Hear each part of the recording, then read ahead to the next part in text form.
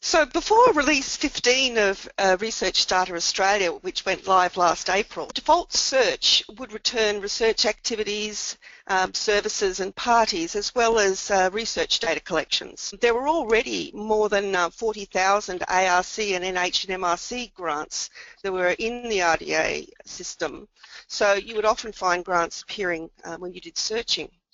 But now that the default search for RDA only returns data collections, we needed to have a separate discovery service for exploring research grants and projects. This is a pilot service because we didn't have enough resources at the time to do thorough user requirements analysis and design. So we have a working service, and we hope that you'll give us a lot of feedback, and we'll gather that feedback for an improved design next year.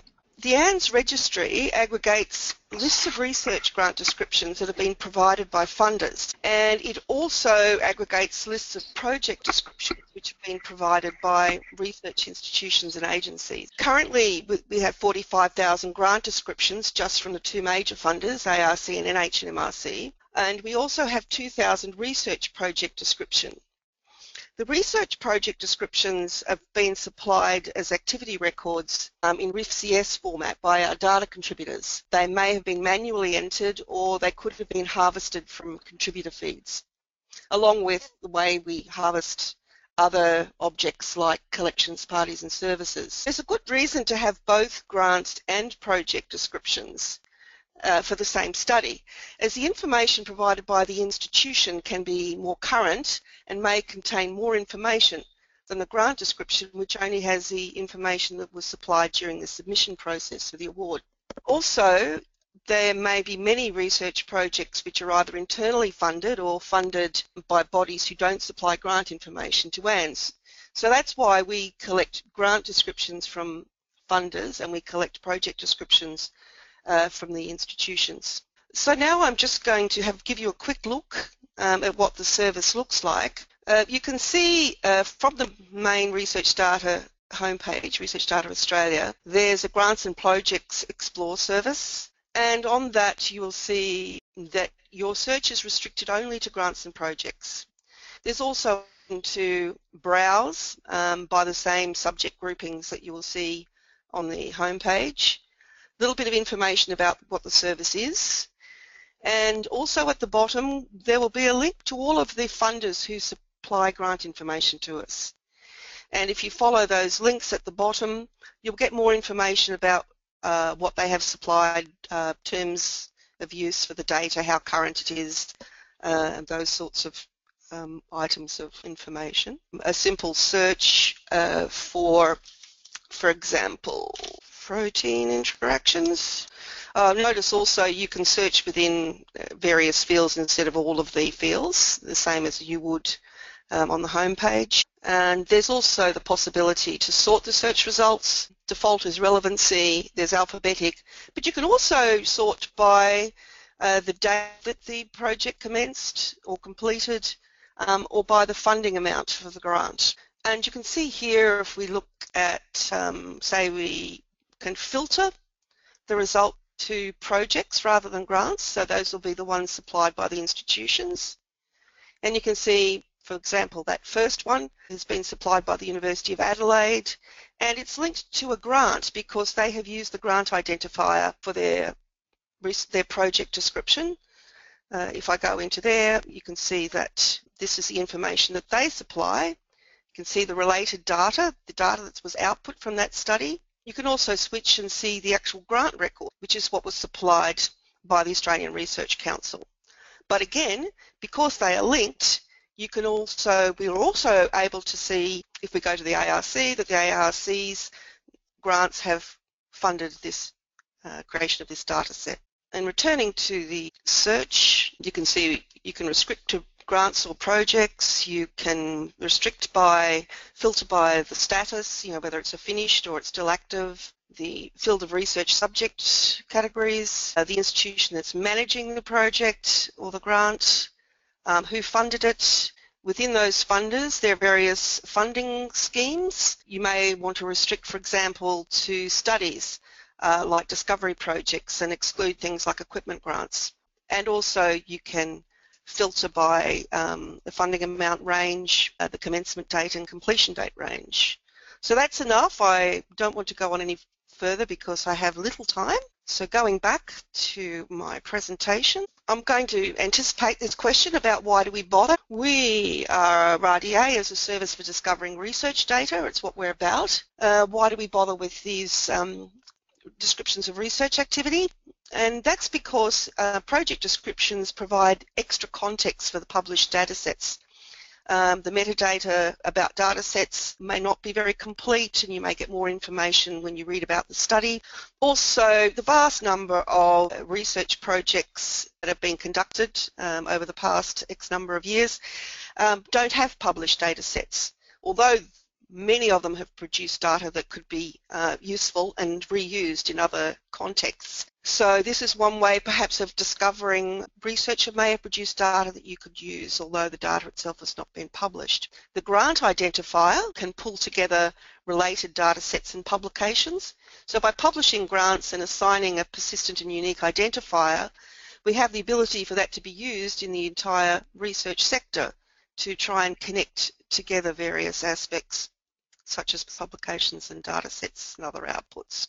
Also, the funders of research would like a way to see the research outputs that have been funded by their funding programs.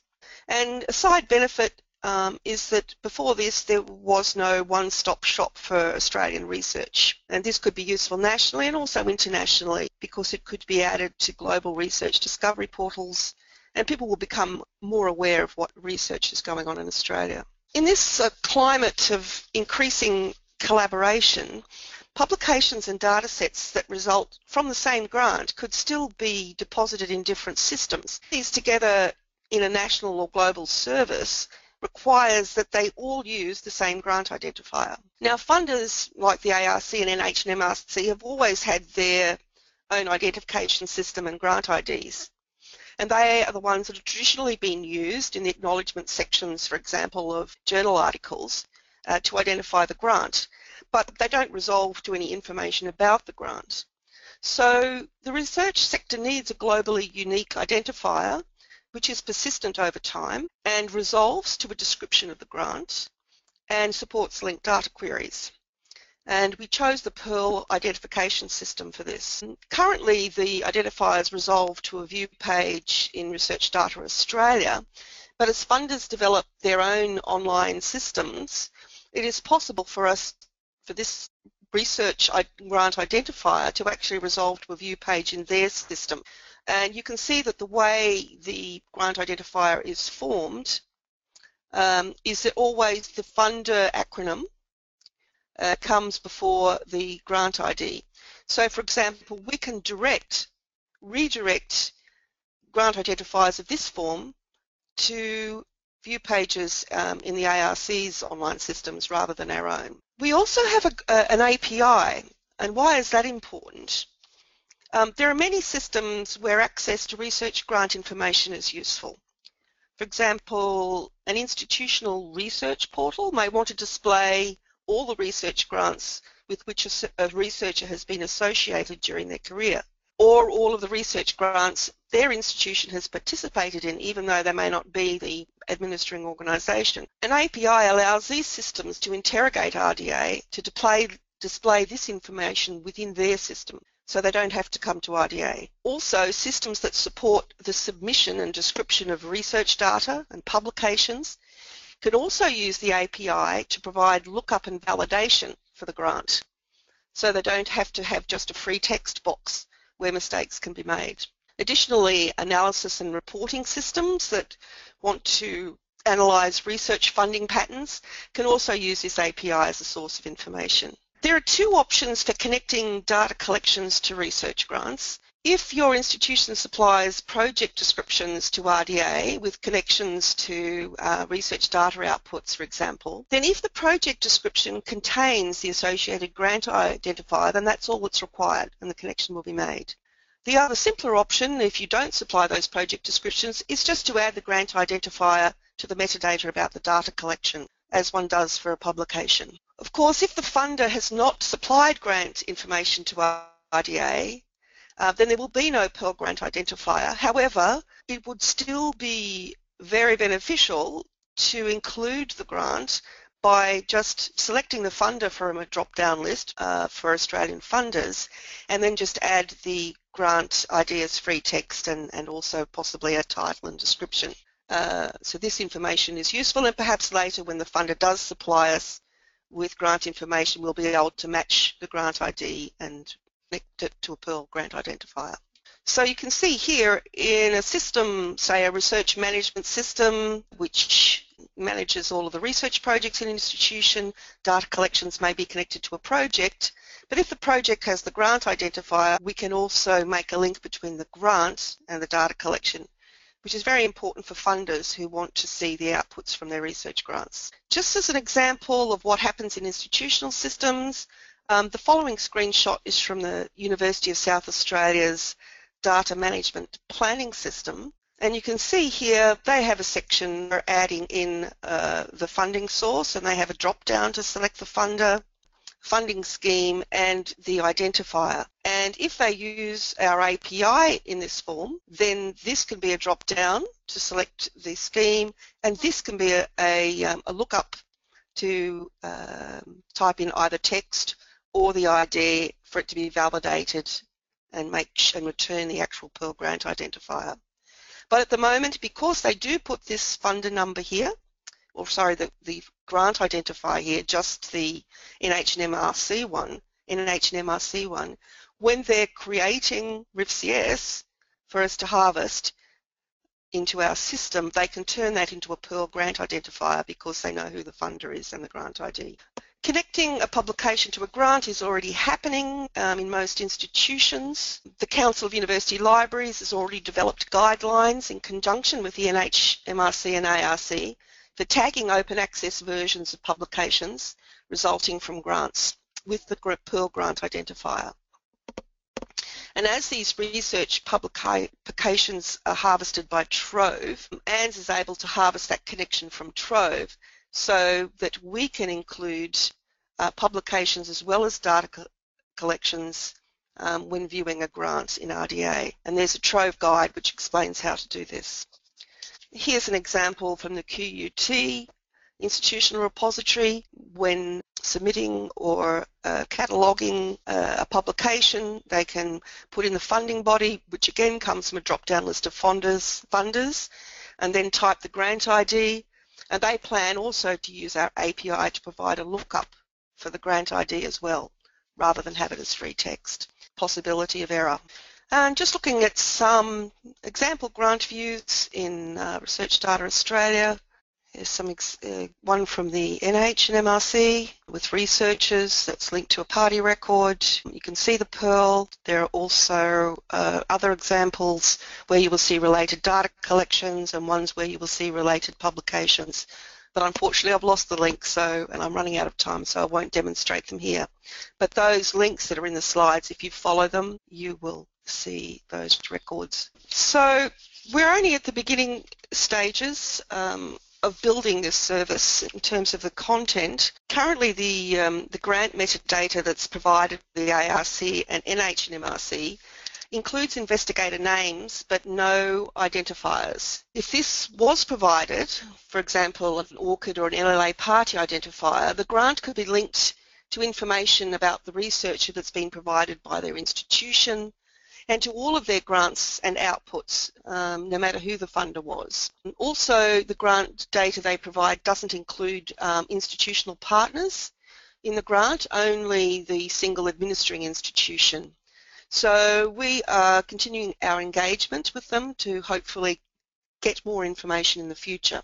And we're at the start of a process to expand the registry to include grants from other funders.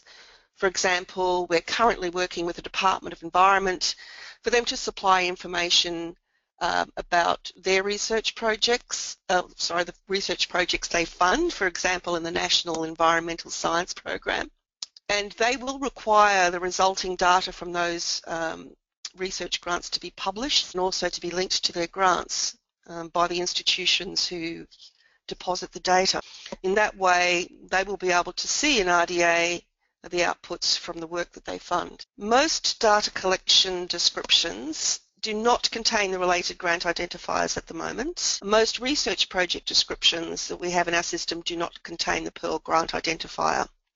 And this is where we want to make some progress over the coming years. There's limited coverage in RDA of research grants from funders other than ARC and NHMRC currently, and again we hope this changes. And there's limited coverage in RDA of research projects, past and present, that's been undertaken at Australian research institutions.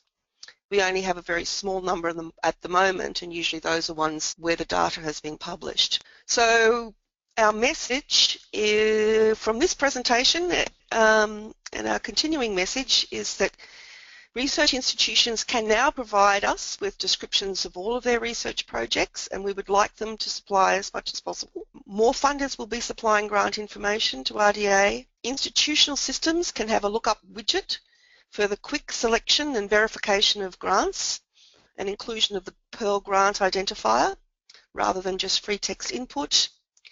And we would like as many people as possible to give us feedback on how we can improve this service. There's a list of references that I've added to the slides which will be made available. Thank you very much.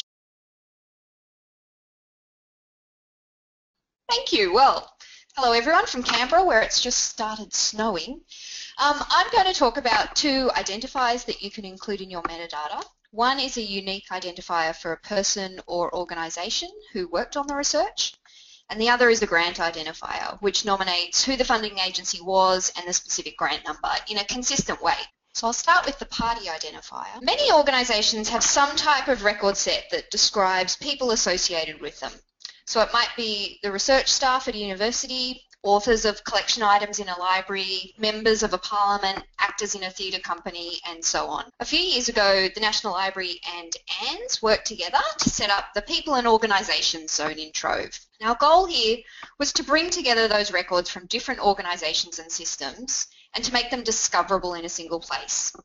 We especially wanted to bring together records where the same person had different records at different institutions. And we wanted a consistent way to identify that person across those different systems. So how does it work? Well, the first time we get a record describing a new person, like this one for Marcia Langton, we set them up a record in Trove, which is like a container. It acts like a big bucket. The next time we get another record describing Marcia Langton from a different source, we put it in the same Trove Marcia Langton container.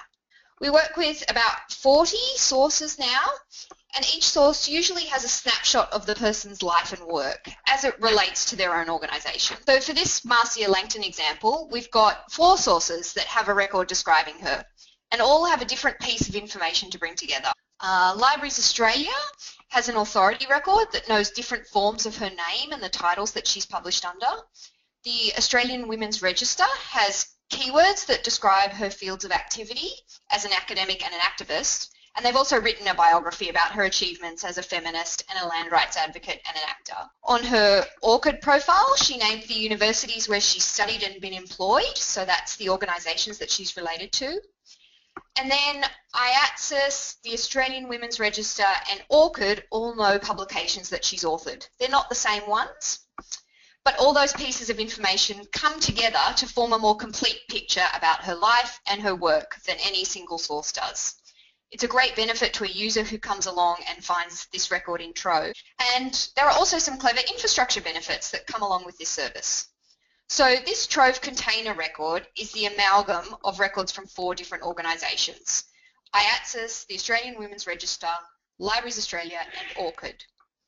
In the background, we keep all of their local system numbers. So you can ask us for IATSIS record A22464 and Trove will return this big container record for Marcia Langton. They all resolve to this overarching persistent identifier, and we call that the NLA party identifier. It always has the form nla.gov.au/nla.party- and their unique number. So Marcia Langton's is this one with 615464 on the end. Now, all records in the people zone group identifiers for that person into a single container. So if a university has records for their researchers, they can add them to Trove, Trove will put it into the bucket for that person, and then they can ask for their own record back, and they'll get all the other related identifiers that Trove knows are associated with that person. The party identifier is persistent, so the URL will always resolve, even if the system changes. It can be used by anyone to refer to Marcia Langton. That's background on how Trove aggregates records for a person. This then goes on to play an important role in how RDA can identify researchers. So here's a record for a researcher named Kim Anderson. It was established by the University of Adelaide, and then later Kim set up an ORCID for herself, and a Libraries Australia Authority record was also created. Trove brings all three of those records together into this one container. So now Kim has a persistent party identifier in Trove. Over at RDA, she's added a number of data sets like this one, and she's also associated with a research project. Its research project description in RDA, as well as the dataset and the Trove party record, all include that same NLA party identifier in the metadata. Because they all include the NLA party identifier, systems like RDA can automatically bring together all the different bits of data from different contributors and different local systems and build a picture of Kim's current research, which is just what RDA does. Now, if Kim were to move to a new institution and get a new local identifier in their system, it doesn't matter. As long as she uses her NLA party identifier, then services like RDA and Trove are able to tell that it's the same Kim Anderson that previously worked at the University of Adelaide. When the NLA party identifier is used, we can collect together all the research someone has done, no matter where they've done it or what system it's identified in. A similar situation exists with the funding, and Monica already touched on this a little bit. So hopefully you know about that guide that CORE released last year that lets us know how to tag repository records with ARC and NHMRC grant numbers so that we all add them in the same format to repository records for publications and for research. The format is the permanent URL, which currently resolves to RDA. Hopefully everyone's seen this before, but if they haven't, it's the standard prefix, the funder, then the grant number. So in my example here, I've got an ARC funded project, LX0881890. If a user goes to that URL, they're taken to the page in RDA where they get the overview of the project. In Trove, if you search for the same grant number in the same Perl format, you'll find 18 publications that are associated with that same grant. Now, those publications aren't all held by the same institutions. They're held by different repositories, but they've all put the grant number in the same format. So the first one is the UQ institutional repository, the second one is the University of Wollongong, and because they both use the same format of the grant number, they both came back in my search. So just for a quick look, here's what the record from the University of Wollongong looks like in Trove. You can see the ARC grant number, it's in the right format, it's on the record. We're also now getting those grant numbers in the same format added to the records in the people zone, and researchers are actually doing this for themselves. So when a person includes that they've worked on a particular project, particular grant number, we use that information to further broaden the picture of their research without them needing to do any more. So the first author on this paper is someone called Sarah Dolnikar. She has one of those container records in Trove. And on the record we got from ORCID about her, she included that she'd worked on a number of ARC-funded research projects, including this one that I've circled. She included the grant number in the correct format. It's the same grant number that we saw in RDA and the same grant number that's been tagged in those 18 publications in Trove. Now, Sarah doesn't have to include the 18 publications in her record here that describes her as a person. Trove can simply use that standard format identifier to link through to all the publications tagged with the grant number. So clicking that returns a user to those 18 articles. Trove didn't actually do anything, it just relied on the same grant number given to us in Sarah's record from ORCID and the repository records. Most important thing is that a user doesn't have to know how all this metadata works. They don't even necessarily have to understand what a grant is. From her biography, they can simply click through and discover more information that they didn't know they wanted. So, wrapping up, what are the benefits of including these identifiers? Well, including a persistent identifier for a person allows systems like RDA and Trove to identify different bits of research, different data sets, publications, bring them together and relate them to their creator. It also allows the link to go back the other way, to link creators to the research they've participated in. Including a research grant number allows us to do similar things for funding grants, to identify the project, bring together the people who worked on it, the data sets and publications that were outputs. When researchers move institutions, it becomes easier to discover and import their previous work. And for end users who are discovering this information, they can expand their search without having to understand how the system works. Now, all of that relies on consistently using the same format of identifier across institutions. When we all use the same format, then these automated systems can do a great job of bringing together research outputs from a single project and across a researcher's career. I might leave it there and hand it back to you, Susanna.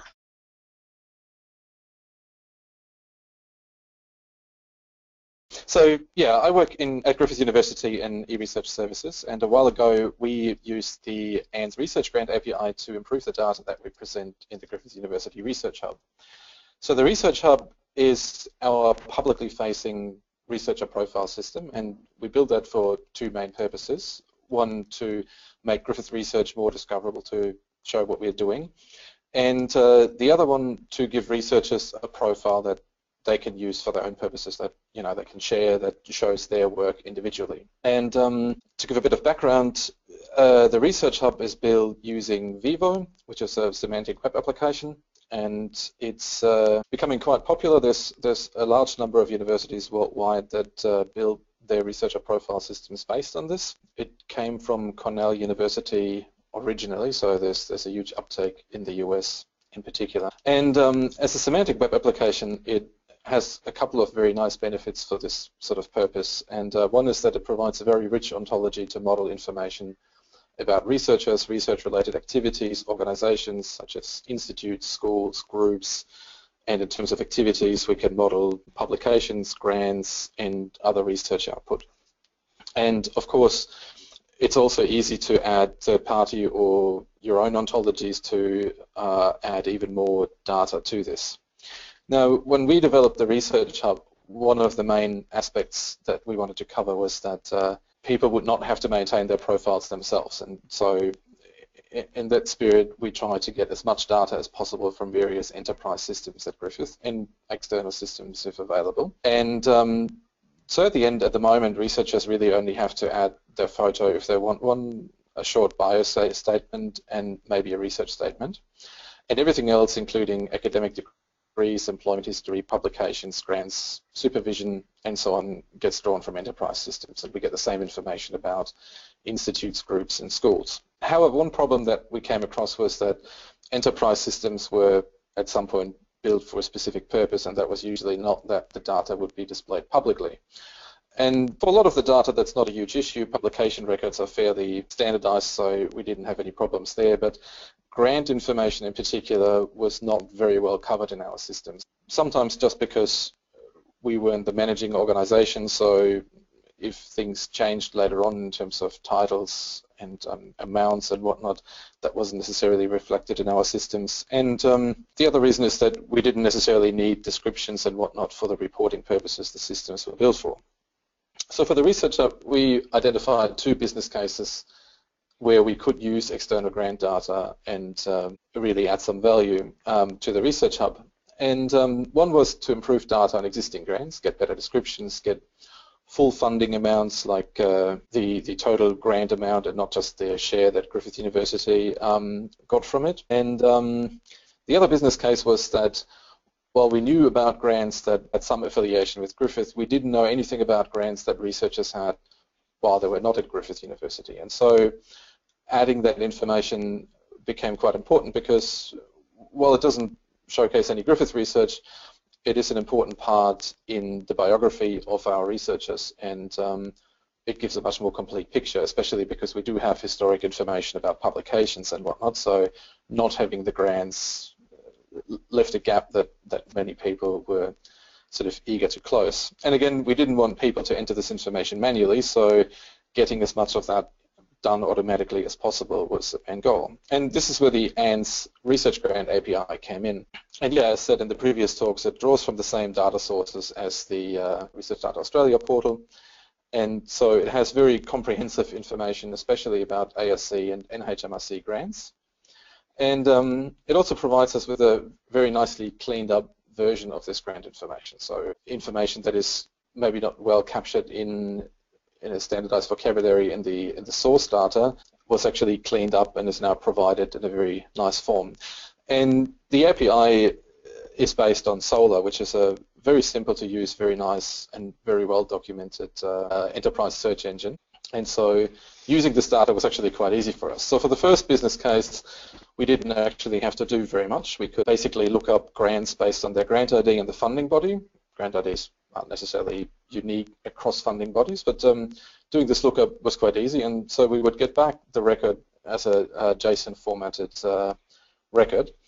And all we really had to do was map those fields to our RDF vocabulary and do a few related lookups for people in our database and whatnot to link it up properly. But all in all, it was a very easy process. And well, we did this work quite a while ago, so about a year and a half, I think, most of it, or a bit longer. And initially, a lot of the text fields still contained a lot of the actual information in terms of funding amounts and whatnot, and we did a fair bit of text processing to extract it as well. Nowadays, ANS has done a lot of work on improving this, and so we're now getting a much cleaner version of the data. So whoever wants to get into this area now and use this information is in a really good position to get very nice and clean data from this. The second business case was a lot more difficult. So we just heard about researcher identifiers. It's still very difficult to get that information for our researchers at the moment, and ORCID is not very common yet, and we don't get ORCID identifiers from the API or from the funding bodies. So what we had to do to get historic grants for researchers that had nothing to do with Griffith was we had to come up with a way of matching researchers by name. And for that we built a two-stage scoring function. One simply looked at name similarity and gave us some idea whether two names could be referring to the same person. And we put a lot of empirical work into that because sometimes people go by a preferred name, sometimes by their actual first name. Some people always include their middle name, some people don't. So there's a lot of work to do about that. And then we still have the problem, or had the problem, that names are not unique. And so we added a second score that was based on the fields of research people published in. And we have very good information about that in the Research Hub. So we could build a portfolio of 4 codes that people had published in previously.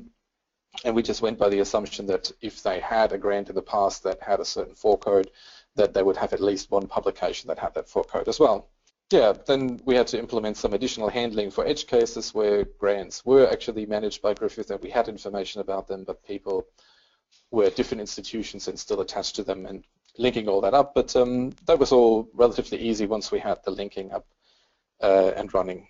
Well, I can't actually give any numbers about how well we're doing. Empirically, it worked quite well. And in practice, over the last 1.5 years, I think we had about 2 or 3 false positives where people informed us that the data was incorrect, and we built in functionality to manually add and remove grants, but still automatically ingest the data. And yeah, so both of these cases were very successful, and that was largely thanks to how easy the ANS API was for us to access and to use. And yeah, I thought to wrap it up, I quickly put up some links to the systems involved. The first one is our Research Hub. The second one, for those who are interested and who may not know about it already, that's the Vivo project, which is definitely worth a look for everyone who's interested in getting into the space of researcher profile systems. And the last one is the documentation to the ANS API. And since it's based on Solr, there's a lot of additional resources everywhere on the web. And yeah, that's all from me.